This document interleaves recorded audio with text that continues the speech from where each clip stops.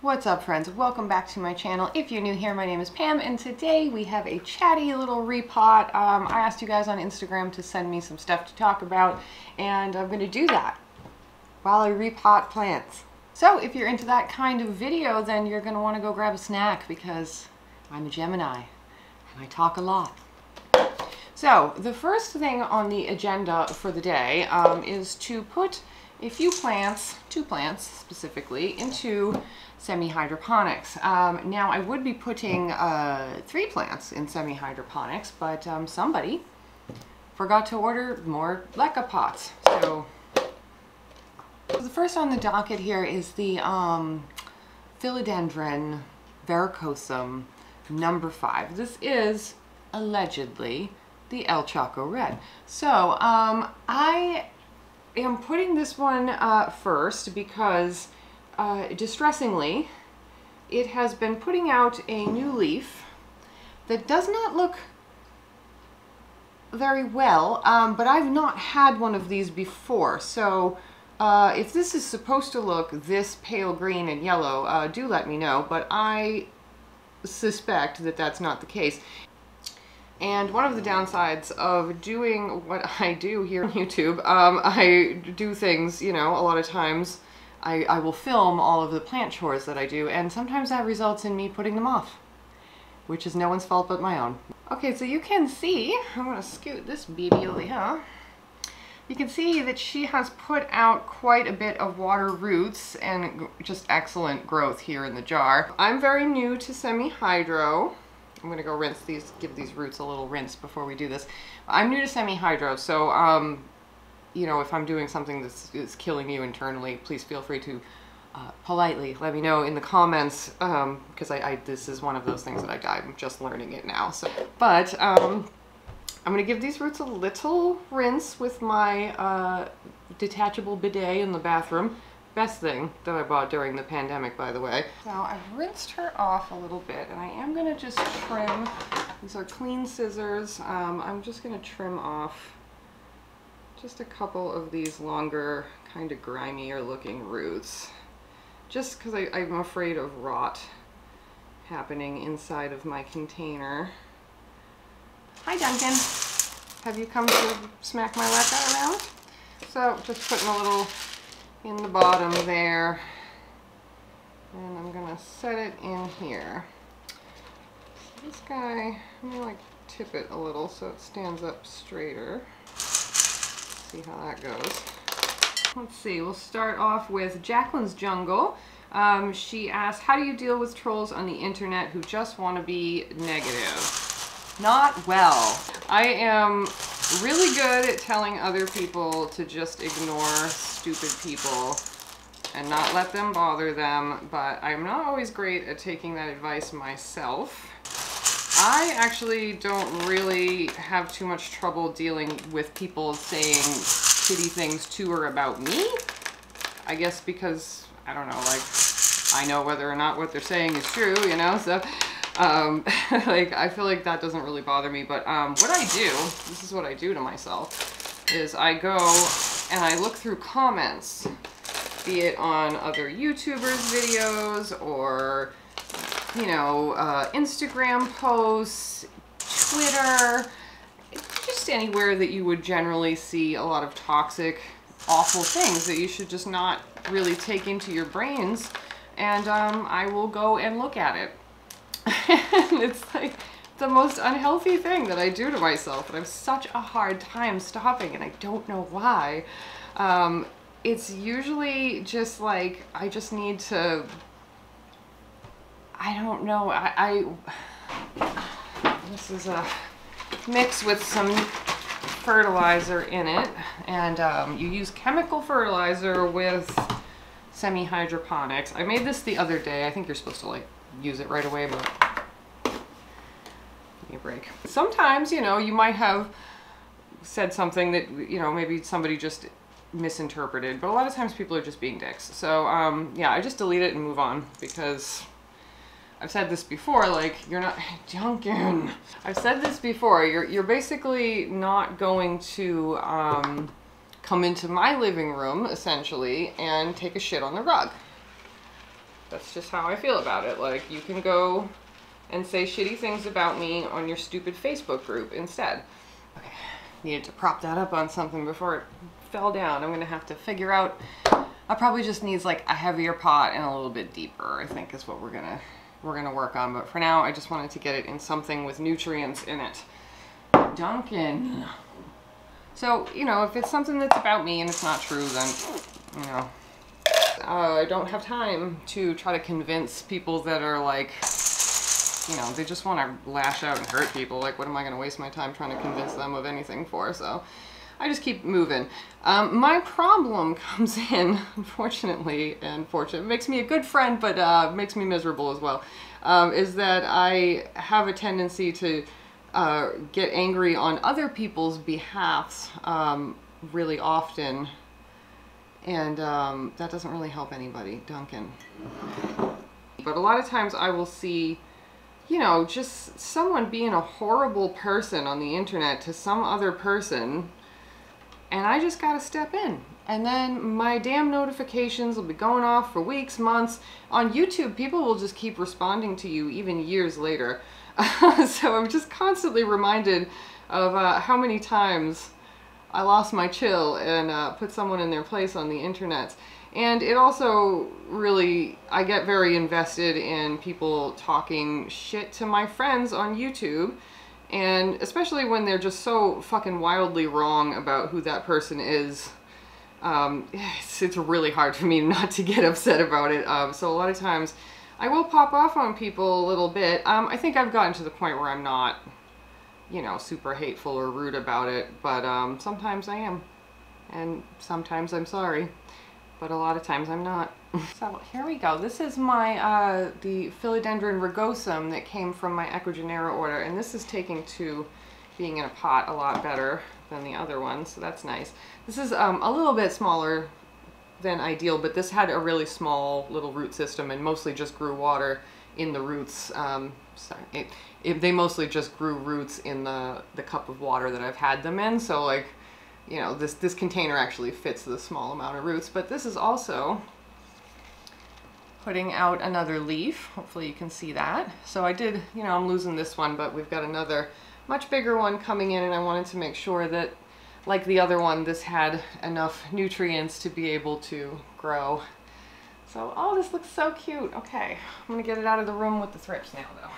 Okay, so I just have one more plant from that Ecuagenera order to put in leca. I'll just have to get a pot for it. What are you doing?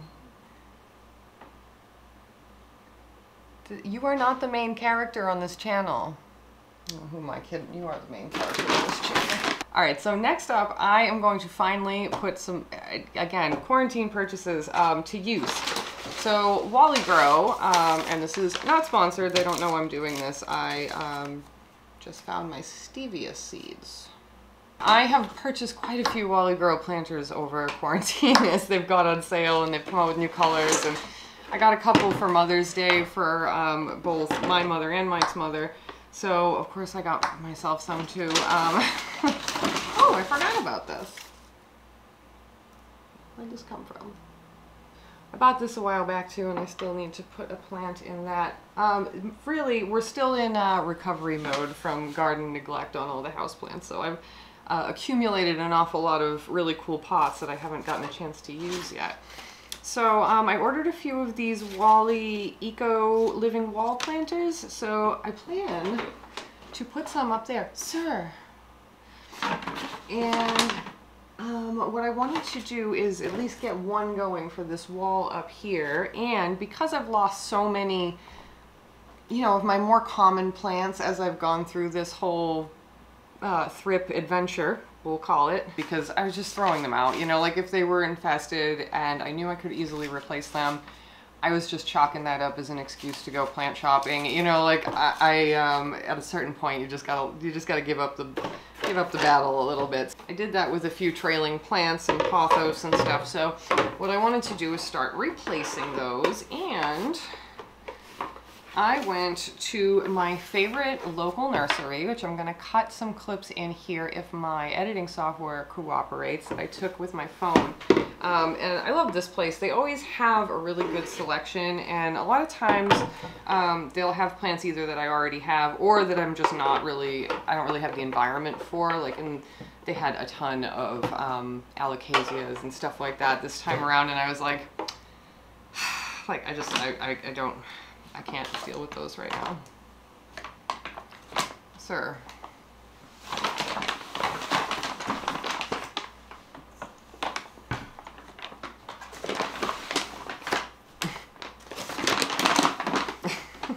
I really do like my Wally Grow pots. As far as plastic pots go, I've had a lot of time with them because I feel like they don't breathe very well and they stay moist for too long.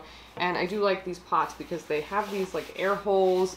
So far, everything that I've put in my Wally Grow planters has done pretty well. So well, with the exception of the plant that got thrips, but I don't blame that on Wally Grow. And I also got, these are gonna go in the, these are gonna go in my soon-to-be filming room. My daughter is flying the nest, moving in with her friend, and she'll be taking Lucifer the bunny with her, as that is technically her rabbit. And she will be leaving me with an entire room that I will then be able to build into a studio, finally. So I picked up this little jade pothos, which is just the nice, beautiful green pothos. So that's what's going to go in here. And I have my De La Tanks houseplant soil. I'm going to use, because this is nice and chunky and will drain well too. So, do you feel like your ADHD affects your relationships with your plants? Yes. Good.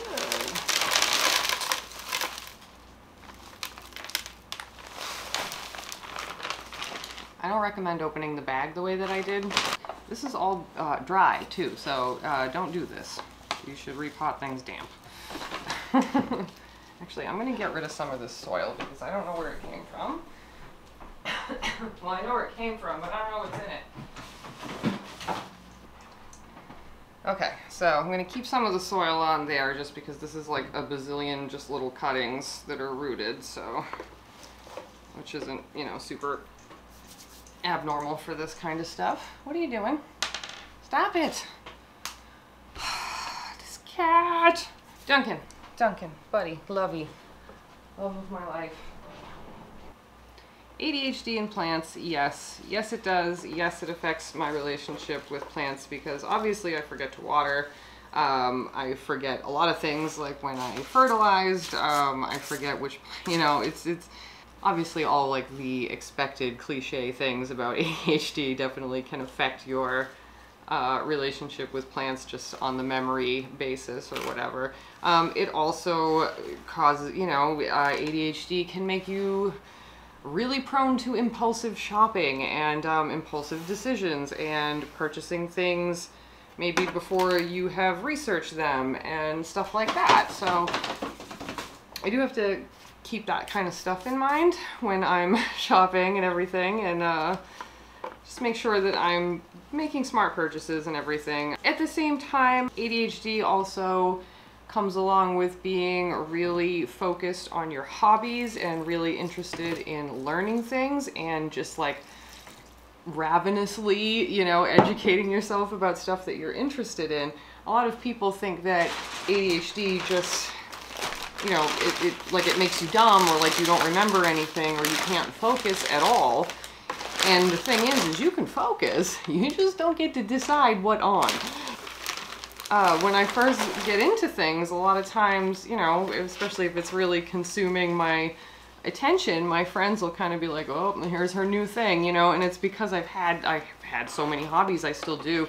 Some of you know that I knit, you know, I was really into that pretty obsessively for a long time, and I still do it. I just don't do it as often as I used to. Gardening has always been, well, I mean, for most of my adult life has been a fixation of mine. I was really into collecting books about homesteading and being self-sufficient and things like that, you know, years ago. my hobbies don't always stick around, but a lot of times they do, you know. And I've learned a lot of, I have a lot of hobbies. Like, have a lot of stupid parlor tricks. Some of you know I can hula hoop, I belly dance. Like, I've gotten into a lot of things over my life. So my ADHD has enabled me to have that kind of hyper focus on learning how to take care of plants. And I've probably learned, you know, especially with the help of YouTube and stuff like that, I've learned, you know, probably 5 years of plant information every year that I've been into this, because it's all I think about. When you have that kind of focus on something, you can really absorb a lot of information, and that's been a big blessing with me getting into anything, because I don't have a lot of patience.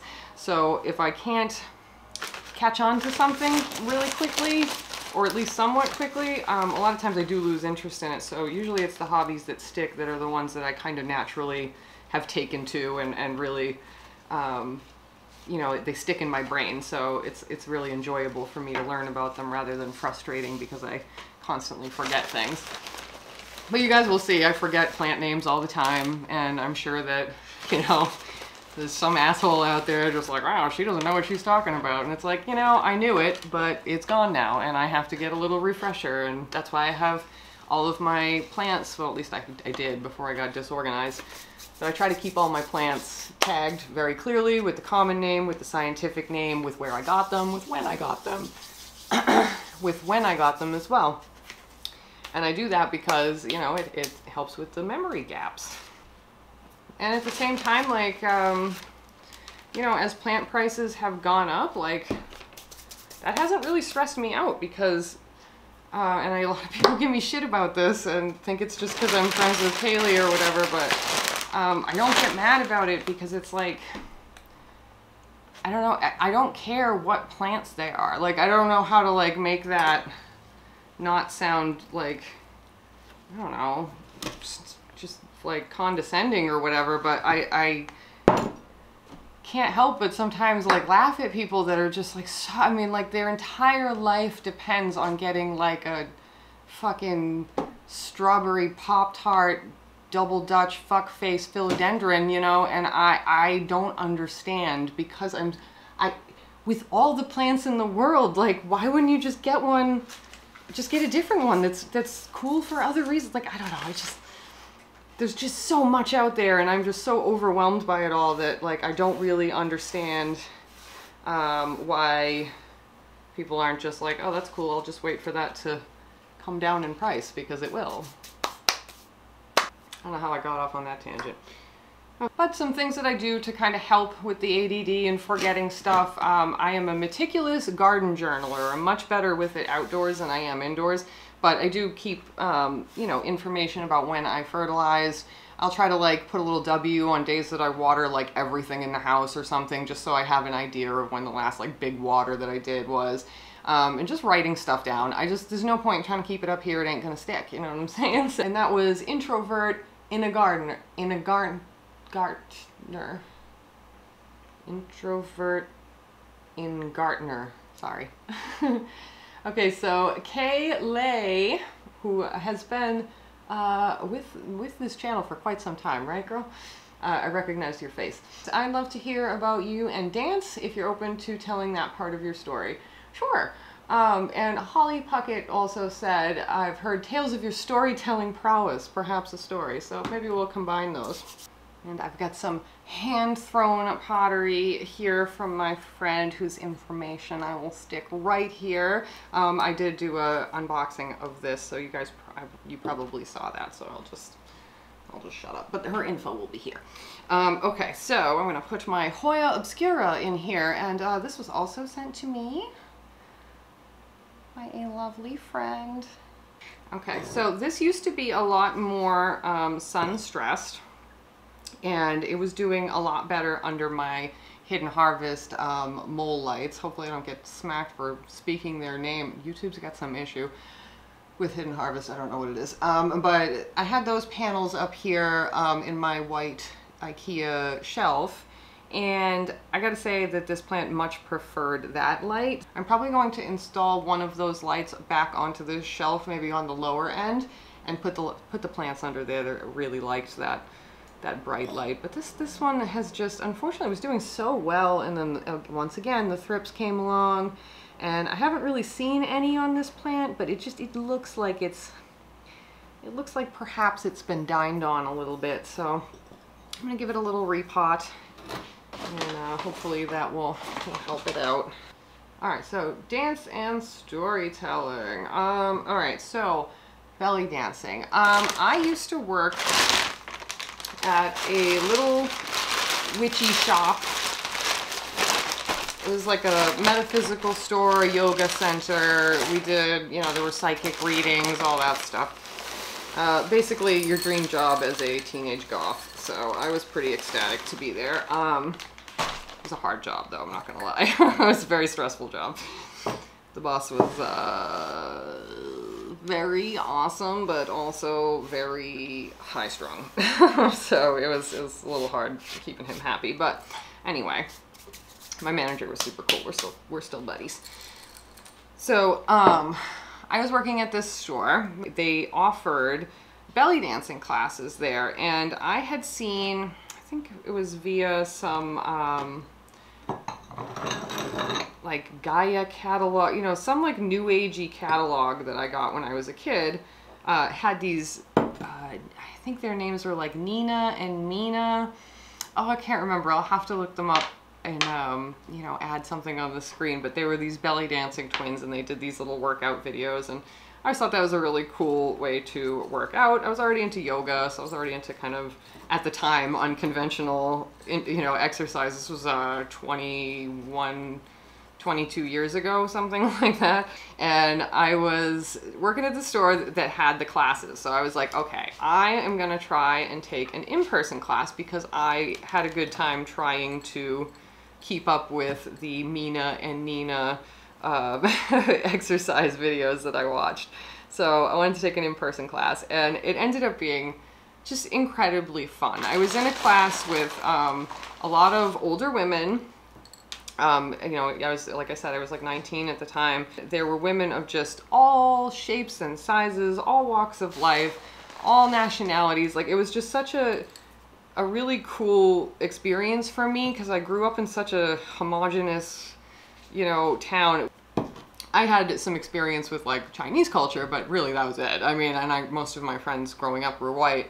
So once, that was kind of my first entrance into adult life, when I got out of high school, out of this like predetermined peer group that I was in, and started hanging out with older people than me, people from other ethnicities and backgrounds and stuff. So I always connected belly dance with that, because it really attracted just such an eclectic group of people, and always women. And it was really nice to be in a space, no offense fellas, where you could do things that were considered, you know, I don't know, sexy, provocative, whatever, but it wasn't for men. Like, we weren't doing it for men. I know that historically, you know, there is that aspect to it, of course.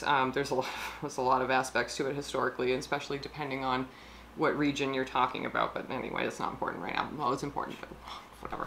This is why I don't do story times. What we were doing at the time was very empowering, and just a very safe space to have a lot of fun and feel beautiful and learn these moves that were very difficult. And my teacher was a traditional Oriental style belly dance. So this like Egyptian style, probably what you would like, you know, think of if you thought of belly dance, although there's many different kinds of belly dances. Turkish belly dances, Lebanese belly dance. So, you know, there's all kinds of different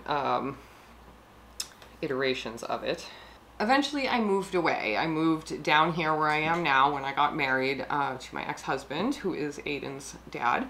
And I couldn't really find anything around here that was like that. That class was very affordable. It was only like $11 or something.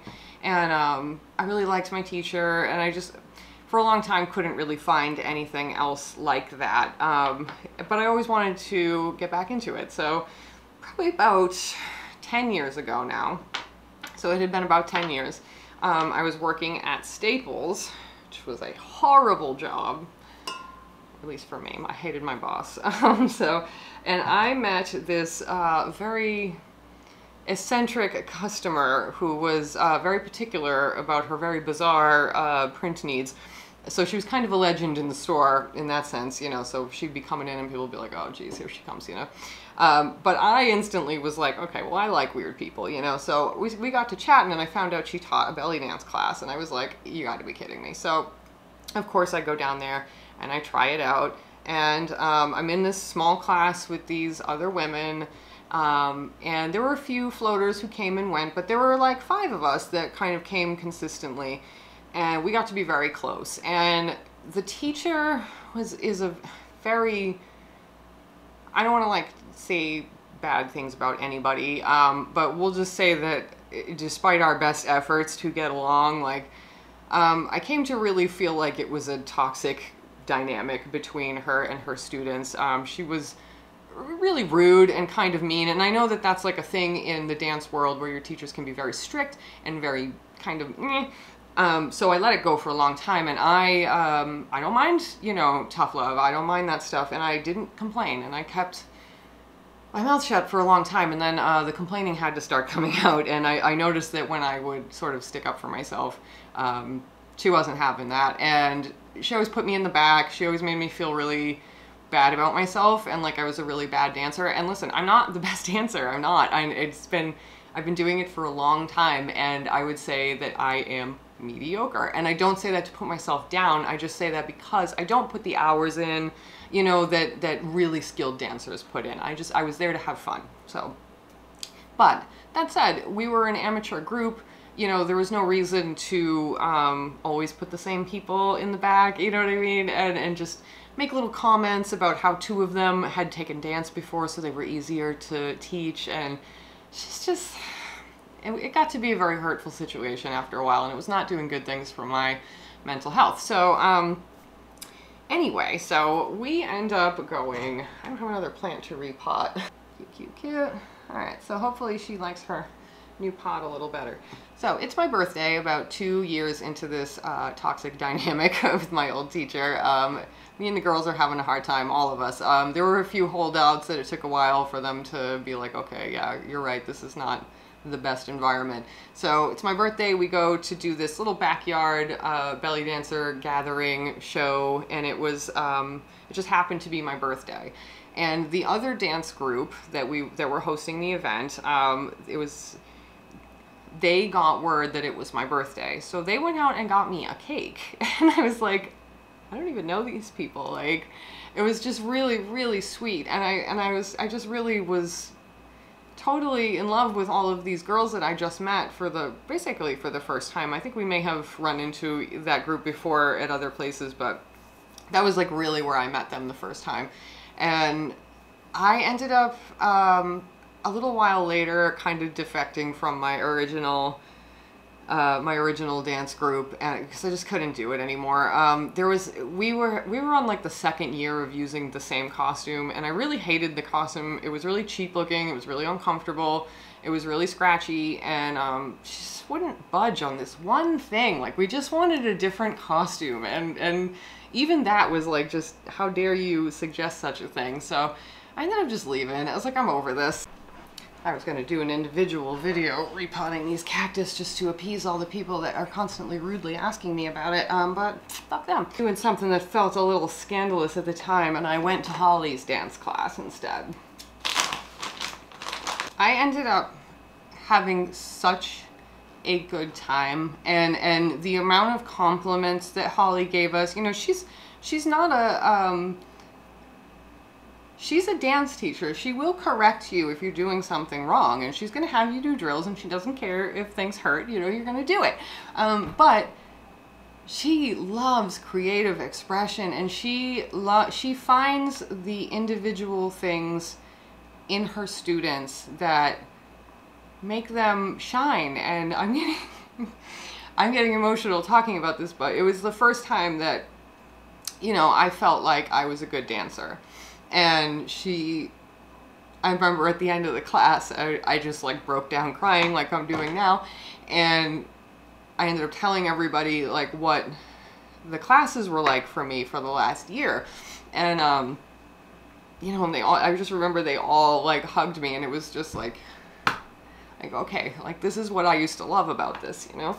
Anyway, so I obviously kept going, and I danced with Holly for a long time. We did shows, and you know, I was still sometimes the worst dancer, and sometimes I did things good, but I never felt bad about it in her class. I never felt, you know, it was back to being fun again. And I really hate what we've done to ourselves in society, where like, if you don't do something so good that like you're a professional at it, or you can turn it into a job, or you can get people to pay you for it, like you shouldn't do it. And I think that sucks, because there's a lot of things that I like to do that I'm not amazing at. I like to sing, I'm not amazing at it. I like to dance, I'm not amazing at it. You know, houseplants, not amazing at them, but I wanted to start a YouTube channel about it anyway. So that's kind of how belly dance has been a pretty constant thing in my life, but I know that I can always call them up and be like, hey, can I get in on the next show you guys are doing? And I can come and be a part of that, and I'll always be welcome in that group. And it's like, to have, you know, 15, 20 women that are just always on your side, and that you can always go and have these like beautiful classes with and learn about all these amazing cultural expressions through dance. And yeah, so we've got some that are pretty big and some that are just tiny little spikes, and I will probably just get rid of those, sorry. But somebody did point out to me in my comments before that the mix of cactus I got, there were only a few that were like really worth growing indoors, because the other ones would just be little mounds of spikes that wouldn't get very big and just wouldn't be very friendly to have around the house. So I'm probably just gonna pull out the bigger ones, and there's just, you know, like 5 or 6 in here that just look dangerous and tiny, so I'm gonna leave them in here. So next question, now that we've already cried on the third question. So Holly also asked, if you're really gonna treat yourself, what is your coffee order and what's your standard order? So standard, I drink coffee flavored coffee. Give me a regular. Regular what? Coffee. Black. I don't like sugar in it. I don't want cream in it. It's just black coffee. What flavor? Coffee flavored. I like strong coffee. My treat myself though is an oat milk latte. Yum. And my mom and dad, precious angels that they are, for Christmas this past year, got me, I'm just using these tweezers right here. Really handy, super handy, especially if you have like terrariums and stuff that you need to get into without your fingers. And they're working out really good to just sort of scoop up chunks of rooted soil here and just like place it on top of this soil. So my parents got me an espresso maker and coffee machine. It's like a whole coffee station. And I can't remember the name of the brand. It's definitely the fanciest coffee machine I've ever had. And since I got that, I really don't take out coffee. I don't like go out for coffee at all. When I do, I'm usually disappointed that it's not as good as the coffee I make at home. So if you're really into like fancy coffees, I really think you can save a lot of money if you get something like that. Just saying. Not sponsored, just addicted to coffee. See, so I'm just lifting little cacti sushis. I feel like I'm eating sushi right now. So I'm just lifting these guys in, making a little ditch with my finger and placing it like so. And this is just the black gold cactus and succulent mix. Not a big fan of black gold soil, but their cactus and succulent mix, I must say, is not bad. It's not bad. Any major lessons learned this growing season? So I'm not sure if you mean indoors or outdoors. So obviously indoors, I've learned a lot about thrips and the fact that you shouldn't really ignore anything that looks like it's crawling on your plants, because you're sad and you don't want to deal with it, because that will very quickly turn into a very big problem that will make you sad for a lot longer. But outdoors, in my outdoor garden, I have learned so much. I'm probably going to just do, well, I'm definitely going to do an end of season video. I would say some of the bigger ones, the tomato hedge with the 2 mounds of like really loose pro mix soil on top of a brand new no dig garden with just a cardboard barrier. That's worked out so well that I think that that was probably one of my more successful garden experiments. So I think that I would definitely have called that a pretty good lesson, that mounding up soil can really make use of a new no dig bed a lot faster. I mean, obviously a lot of people are trying to get it done quick and dirty and cheap, but if you have, you know, an extra $20 to $40 for a couple bales of Pro Mix and some compost maybe on top of the, you know, on top of that, or mulch or something, you can really plant and stuff very easy. So as far as like outdoor gardening lessons, I'm definitely learning. Not a big fan of peas, so I don't need to grow so many of them. They're fine. I feel like there's only so many things I can think of to do with them. And on that note, I'm also learning that while I was very into cooking for like 10 years, and I consider myself pretty good at it, I kind of hate it now. I need to make sure that when I'm planting next year, I'm considering the fact that when it comes to turning on an oven in the summertime, I shouldn't be growing so much food that I'm relying on having to cook it in a hot kitchen in order to use it all, because I did know that, you know, I would need to give some stuff away, obviously, but I really felt very confident that I would be able to, you know, bake a bunch of zucchini bread and like do things like that. And it's like, it's 90 fucking degrees out, Pam. You're not going to put your oven on. And then I think it is also difficult to be both the gardener and the cook, because, you know, you grow all these things outside thinking of all the delicious things that you're going to make with them, and then it's like you're fucking exhausted at the end of every day, so I'm just too tired to cook. I've eaten so many tomato sandwiches because you don't have to cook those. So I think that, and I don't know that I didn't come into this gardening season knowing this, but it's really been driven home that I need to also plan for how I'm going to use this stuff, as well as planning on how I'm going to grow it, because I feel like the how I'm going to use it took a little bit of a backseat because it's not quite as fun for me. So that kind of probably gets back to the whole ADD thing. And the other thing that I obviously learned is that I need to consider extreme weather a little bit more when I lay out and plan and stake my garden and stuff. I did have some wind in mind, but for some reason I forget that we do occasionally get tropical storms here. So this past weekend was very stressful. So Sweetscape Jungle asked, in case no one else thinks to ask, how are you? Like, really, how are you doing? Thank you for asking. I'm okay. I'm having a bit of an existential crisis lately. I am having problems, like we discussed earlier, you know, just with my social media use kind of leaching into my mental health. So we're working on that, and I think that will help a lot. I'm also extremely tired. It's the end of the gardening season. You know, my son's about to start school again, and I'm already like, I guess now it's just going to be another thing that I have to handle full-time, basically. I'm basically a full-time maid, cook, YouTuber, mom, and teacher, and I'm tired already.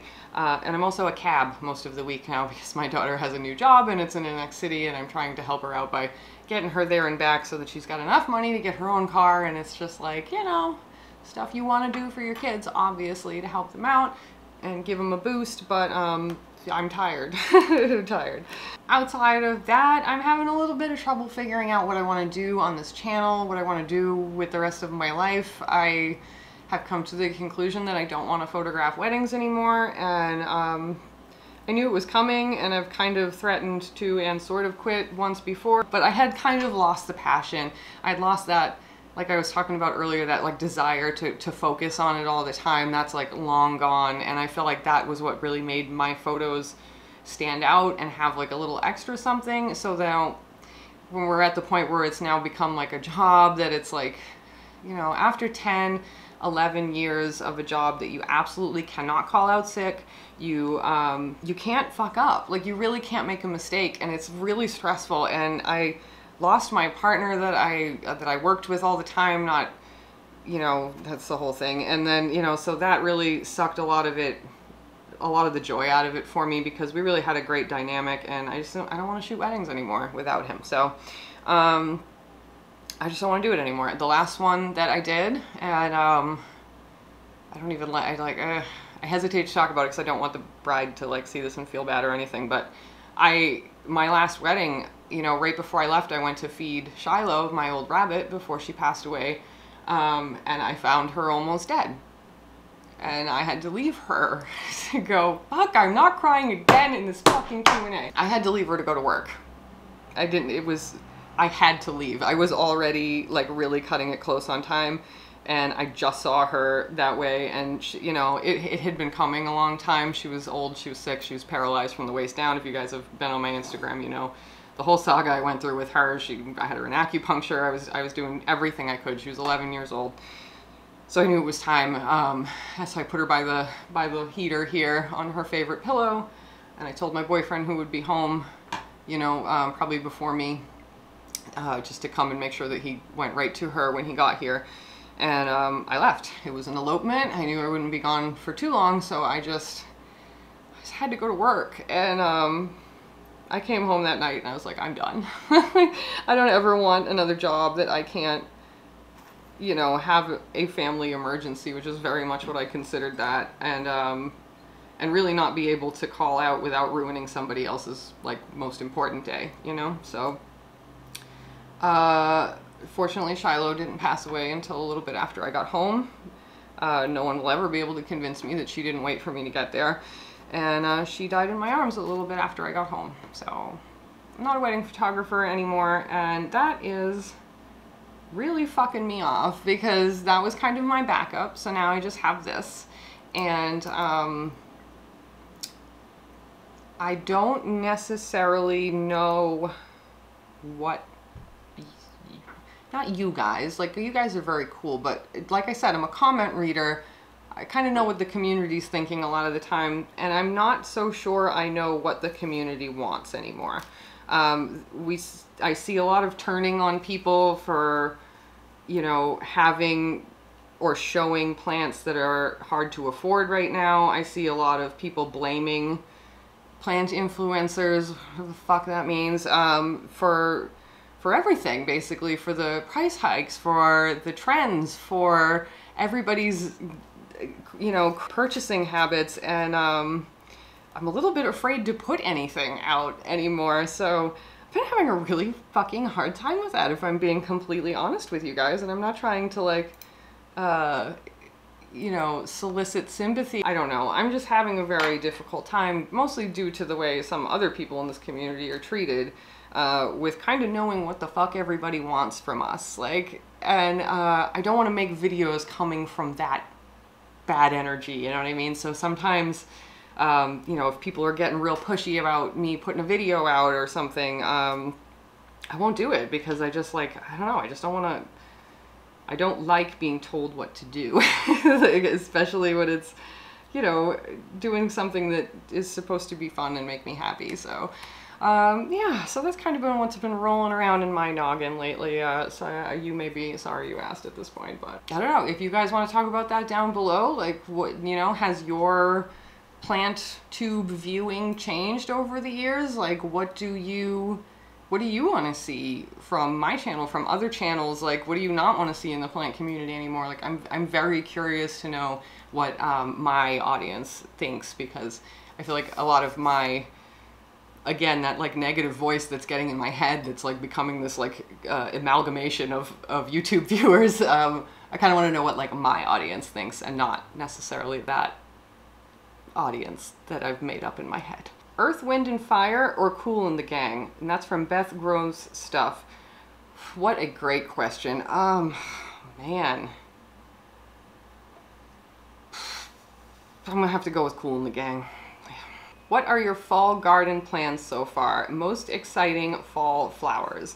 Well, I've started a bunch more zinnia. Hopefully I will have those by the end of fall, if we have a longer fall, which I think we will. We have the last few years. But overall, my flowers may be starting to kind of die off by the fall. I may have to like go to the nursery and grab some, I don't know, some like carnations, marigolds, stuff like that, just to have some stuff outside, because I kind of dropped the ball on starting a second wave of flowers in the middle of the summer.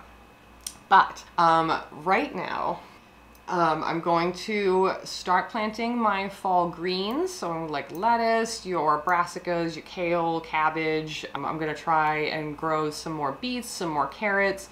So I'm gonna plant a lot of that stuff over in the bed where I've been pulling out summer crops and just get those going so that I can have something, you know, I can cover them up if it gets like super frosty, but a lot of stuff like kale tastes better after a frost. I have some noodle beans that are growing, some cucamelons. Just touched these cactus with my fingers, and those should all be coming along this fall pretty well. My ground cherries are starting to come in, which is very exciting. So I'll have those for the fall as well. And then I'm going to be focusing on planting my Kool flowers, which I'm going to do a video about. I'll show you guys what I do. But basically Kool flowers, or they're cold hardy annuals, I believe is the technical term for them. You can look up Lisa Mason Ziegler. She's kind of the current guru on this stuff, but it's an old tradition basically where you will start your flowers for early next spring in the fall. So you'll get them in the ground, get them established while the weather is still warm and sunny, and then by the first frost you have these little baby plants that can actually overwinter. And then come really early summer, they're just gonna shoot up and be beautiful blooms about 4 weeks before everybody else has flowers. You guys technically saw me do this the season before last. It's just that I planted those little baby plants really early in the spring when it was still like February. So I'm gonna do it the correct way this time. That time it worked, but the right way to do it really is to start them in the fall and then have those little baby plants over winter. So that's my next big project, is getting that garden ready, and I'm gonna be putting some cardboard down to start a couple new beds for next season. Ooh, we might have to do some of these next time because I am running out of steam and there's a lot more questions. Cuties with Cardi asked if I have any veggies growing inside. I do have a pepper in a can. I will cut in some footage of what Hurricane Jack did to that because he broke a freaking arm off it the other day. Still no peppers. I'm trying, but it's a whole ass plant in a can, which is pretty cool. Ents and Sensibility, great podcast if you're a fan of Jane Austen, Tolkien, kind of classic literature, asked, hey Pam, garden question, which pesticides, if any, do you use on outdoor plants? And thus far, none. I haven't used any. I did try to use like insecticidal soap on the older rose that's sort of in the bushes in the corner of my yard just to see if it would help with the aphids, and it didn't. What helps with the aphids is leaving them there for the ladybugs to find. So or blasting them off with a hose, which actually worked really well for me this year. Just like consistently blasting my roses off with a hose kept the aphids from doing a ton of damage to my roses. But yeah, I haven't used anything yet. I did buy some diatomaceous earth just to have it. I was having some issues with what did I even buy that for? Point being is I didn't end up using it, so it's just sitting in the other room. I didn't use that. And then I think the only other thing that I've purchased recently is some 2-inch copper tape, which I guess slugs have a hard time crawling across. I guess like the 1-inch, they'll kind of deal with being zapped and they'll crawl across it, but I heard the 2-inch will really do a good job. So if you put like, you know, a little square around the base of your plant or whatever, they shouldn't be able to crawl past it and up onto it. Got that for my peppers because these slugs just continually keep eating my Sugar Rush peach. Like, ugh. All-time favorite song? I can't do that. I can't do that. Everybody always asks me for favorite things and like my brain will explode. I have too many favorites. I couldn't even imagine narrowing it down to an all-time favorite. I'm sorry, that's such a horrible answer. I hate saying that to people, I'm sorry. How did you learn about seed saving? YouTube. That's where I learn about everything. Always learn about everything on YouTube.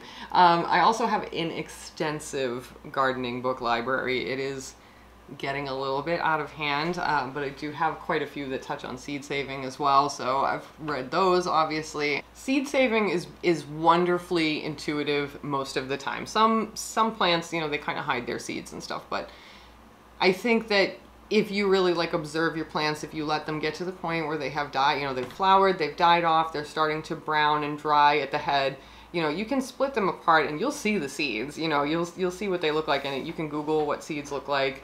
And a lot of times the key to seed saving is just making sure that they don't have any moisture in them when you then later seal them up and put them away. And what I do sometimes if I'm not sure is I'll take one of my little seed baggies that I have, because I do use plastic baggies sometimes, especially for small seeds. I find they just fall out of the paper envelopes.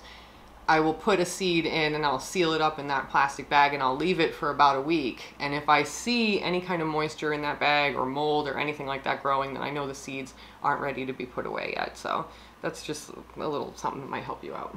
And Happy Little Bush asked, what famous animal has the most boopable snoot? I say it's Thackeray Binks. That is a very, very good suggestion. And I would add to that Snuffleupagus. Incredibly boopable snoot. Okay guys, I think that I'm gonna stop because I've talked so long that my throat hurts and this video is going to be awful to edit. So I hope that you guys enjoyed this. We did finally get some things repot. Here is what the baby cactus look like in their new home. How stinking adorable are those? Absolutely so cute. And I'll show you some of the ones that I've left in here. Actually, I'm gonna lift a couple more because I see a couple more that look kind of cute, but they're just little things of spikes. And these are at this point like over a year and a half old, I think. So if they're still this small at a year and a half, I'm really happy that that's done. Of course, we've got the jade pothos, and that looks beautiful. And I know that this will grow long and lush and beautiful and give me back some of those trailing vines that I have lost since the great thrip fucking of 2021. So thank you for hanging out with me, guys. Thanks for listening to me ramble all this time and always being super cool to me.